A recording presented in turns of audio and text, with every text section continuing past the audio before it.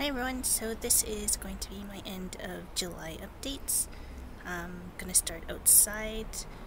Just yesterday I put a few of my orchids outside, hoping to take advantage of the warm weather. And of course it cooled down today, but I'm sure it'll warm up later in the next few weeks. So my plants are housed in this little greenhouse. I guess it's technically a cold frame. I usually use it to start seedlings for vegetables, and I have to put a shade cloth on it, otherwise it would get too hot. And I also have the door open as well.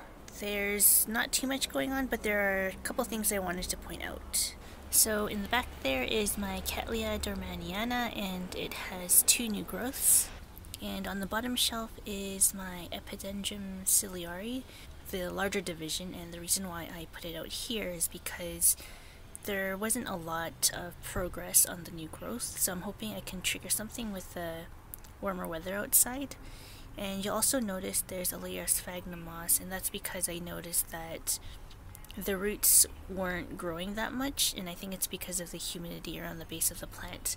So we're back inside, and this is my Rhynchorides Bangkok sunset, and it has a new leaf. Actually, this guy should be outside as well, so I'm going to do that right now. Alright, so these are my Paraphalaenopsis laycockii seedlings, the flask babies, and they're doing pretty well. I did remove the one that was dying last time. Yeah, there's not too much to say about them. I've been watering them with fertilizer solution that I've been using for the other plants on a regular basis, so that's one change that I've made. And this is my Trichocentrum albococcineum. It's doing pretty okay. Not much going on, but it seems to be fine. It's not dying or anything. This is my SLC World Vacation Shibuya sunset, and it has a new growth. The new growth on my RLC Durigan is doing pretty good. This is my RLC little Toshie, and its latest growth, this one is pretty much mature, just the pseudobulb is fattening up. And then you can see at the bottom there, there's another new growth coming, so that's good. The latest one that's mature doesn't have any buds that I can see, so that's unfortunate, but it is what it is. This is my Dendrobium scabrilingue, and it has a new growth. This is my Galeandra bauerii, and the interesting thing is that there's a new growth on the side there. I'm not sure where that came from, but it's new. Yeah, that's the only thing to update on this plant right now. And this is my other Epidendrum ciliare, and you can see that the new growth is starting to fatten up, so that's really good. And this is my Thrixspermum leucarachne, and as you can probably tell, it's bloomed a lot. And the reason why I haven't filmed that yet is because although it's produced flowers, I've been having problems with the flowers opening properly, so they kind of just get stuck. But it is continuing to produce more flowers, so there's at least 1, 2, 3 there. So that's good, but I'm hoping they will open nicely for me, so at least I can capture it. So this is my Ctsm cross, and it's putting out a flower spike, so that's really exciting. This is my Dendrobium bracteosum, and it's still in bloom. There is a bloom video for this coming. I know I've said that before, but I promise it's coming really soon. And this is my other Ctsm cross, the one with the frilly lips.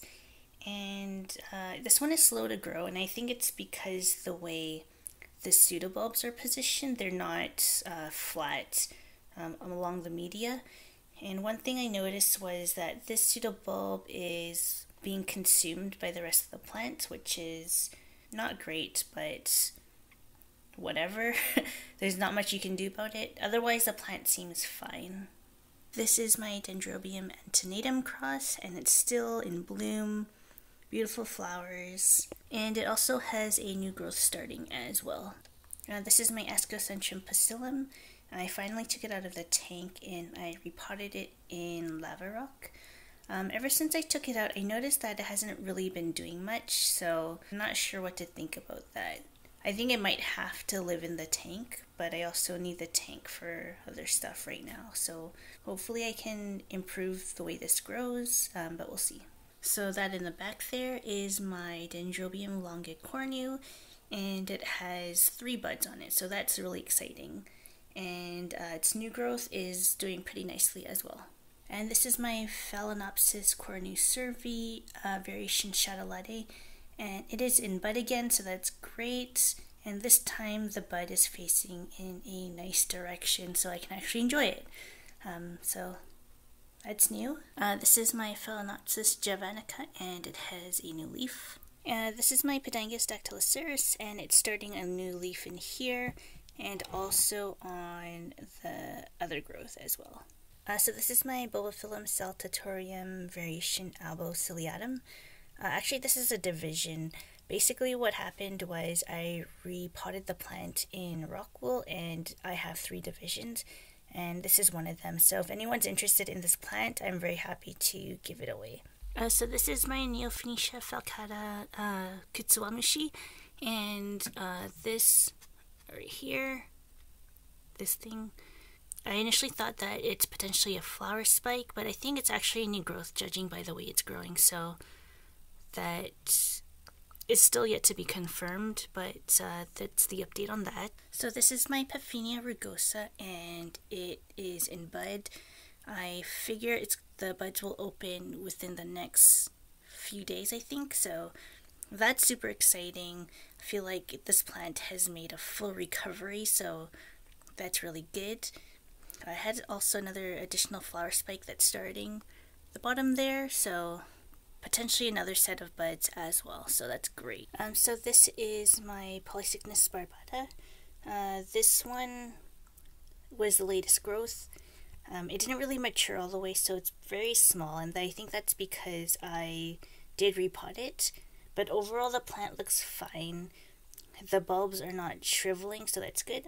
Also, there's a new growth coming, so there's potential for that. Alright, so this is my Dendrobium tobayans flask, and that's the line, and you can see that actually I don't think it's grown too much from the last video, but there's one in the back that's pretty tall, so that's good. Yeah, there's some leaves that are drying out, so I'm not sure if that should be a concern for me, but overall the flask is doing fine. No signs of contamination. Alrighty, so here you can see the Bulbophyllum saltatorium variation albococcineum. That's the one I'm keeping, and then I also have a really tiny division over there, so if anyone's interested in that tiny division as well, I'm happy to give that away. This is my Neophonetia falcata hakjo, and it bloomed for me, so that's very exciting. I did film a bloom video for this, so that will be coming soon. So this is Dendrobium draconis, and previously it had a new growth that rotted, but it produced another new growth, and it seems to be doing pretty well, so that's good. This is my Ionosidium popcorn haruri, and its inner leaf has gotten quite a bit bigger, so that's good. But the pseudobulb hasn't really fattened up yet, so there's that. So this is my Coryanthes missaceae, and this guy is the latest growth. It's fully grown, but it's a little bit skinny, but that's fine, and it's pushed out this other new growth fairly recently. This is my Phalaenopsis fimbriata, and its new leaf is doing pretty good. This is my Arangus punctata, and it's in spike with 2 buds, so assuming they don't blast, I should get 2 flowers this year, so that's very exciting. Alrighty, so that's my video for today. Again, let me know if you're interested in any of these divisions. It is Bulbophyllum saltatorium, variation albococcineum. Anyway, thank you for watching, and I'll see you next time. Bye!